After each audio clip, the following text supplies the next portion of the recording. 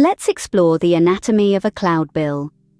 It's a common question, especially when faced with pages of data and figures that seem to have no beginning or end.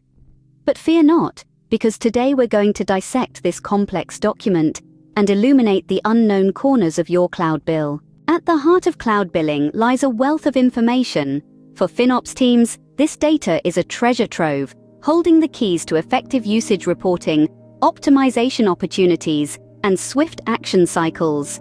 But the sheer volume of data can be overwhelming, and that's where things get tricky. At the most basic level, we have the summary invoice data. This is a broad overview of your organization's usage, possibly broken down by service name. It might include discounts, and it's delivered once a month. While it's a good starting point, it lacks the detail necessary for comprehensive FinOps management. For a more detailed view, we turn to usage and cost reporting tools.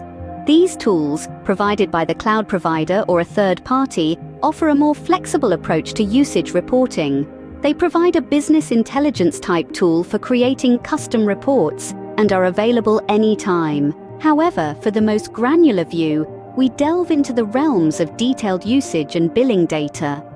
These come in the form of KUR files or billing APIs.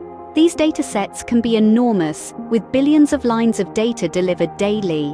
Now, understanding this data is crucial. Invoices are for billing, not FinOps, and often lack the detail needed to manage cost or usage effectively. That's where cloud cost management platforms come in. They offer tools to see more granularity and are constantly evolving to provide more flexibility and detail. Take AWS, for example. Despite having the most mature billing process, the invoice and CUR rarely match 100%. Then there's Azure, which offers invoices monthly or quarterly, with billing data via APIs. And let's not forget GCP, the least mature but most summarized of the three. However, the raw cloud data isn't human-readable. Cloud bills can run into the hundreds of millions or even billions of rows of data.